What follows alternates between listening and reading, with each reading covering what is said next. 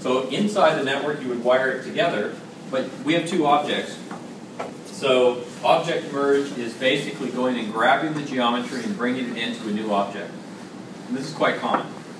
It's conceptually similar to what we did with colliding the spaceship with the fluids.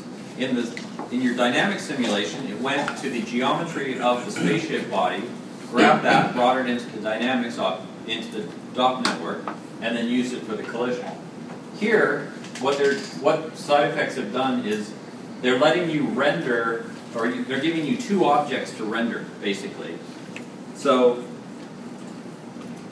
this is what they're saying is the interior of the fluid, and they've put that into a different object so that they can have a different shader on it, or different material, I should say. So on the force field fluid, it's using a shader called Shop Basic Liquid, so that's the surface to make it look like water. The interior of it, they're using a different shader called Shop Uniform Volume, because they want to render, you know, the fluid has a volumetric properties when you render it. So that's how they're doing that, is they're separating them into two objects, but they're using the same geometry.